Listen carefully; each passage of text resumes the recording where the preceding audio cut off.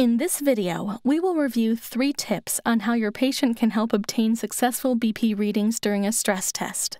First, ask your patient to limit the movement of the arm on which you have placed the BP cuff while their blood pressure is being measured.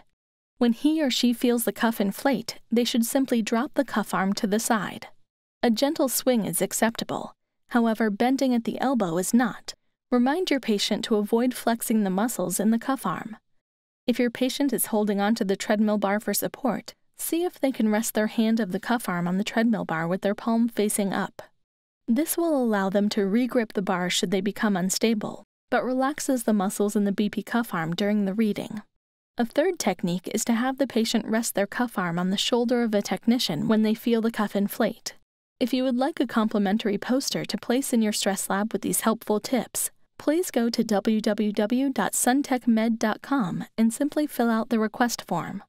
We hope this has been helpful. Thank you for watching.